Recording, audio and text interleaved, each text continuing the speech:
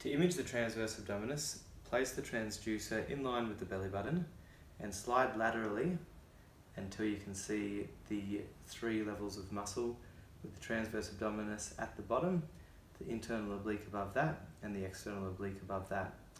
As you slide medially, you'll see the rectus abdominis muscle, and if you slide laterally, you can come all the way around to see the posterior musculotendinous junction of the transverse abdominis.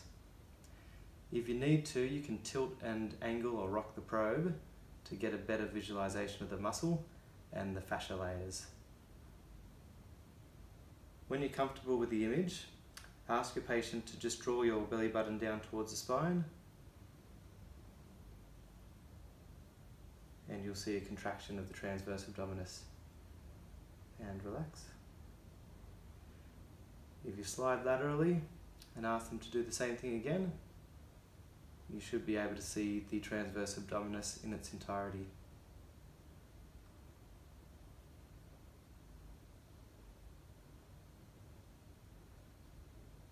And relax.